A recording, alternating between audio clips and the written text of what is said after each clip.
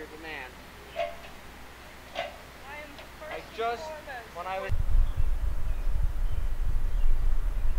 Big Bugs is a traveling art exhibit that's been touring botanical gardens around the country for, this is my 21st season. The idea for Big Bugs came out of, well, a couple of reasons. One is I always thought that insects were really good subject matter. And then and I was making other types of things out of branches and trees, like dinosaur type scale pieces, and then I kind of married the two ideas. What if I made insects on dinosaur-like scale?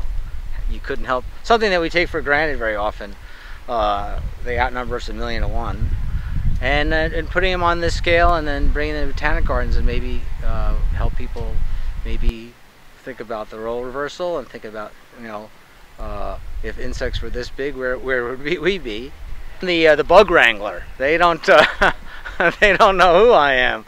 The guy with the red bandana, I think maybe he made him. I guess people have perceptions about what they believe an artist looks like, and I think I look perfectly like a guy that makes sculptures of insects perfectly. But when I'm out working on a hot day and I'm all sweaty and in the tool belt, I think people, they may think that I'm a helper, you know, which is fine with me. Because in some ways, then I get to hear the most honest responses and the most immediate responses, because they haven't already put you on that pedestal of, oh, you're the artist, you know, which is a kind of a cool thing. You get to hear things that are much more objective or even subjective. Maybe they don't like them. Maybe they would do it differently, but I get to hear it all.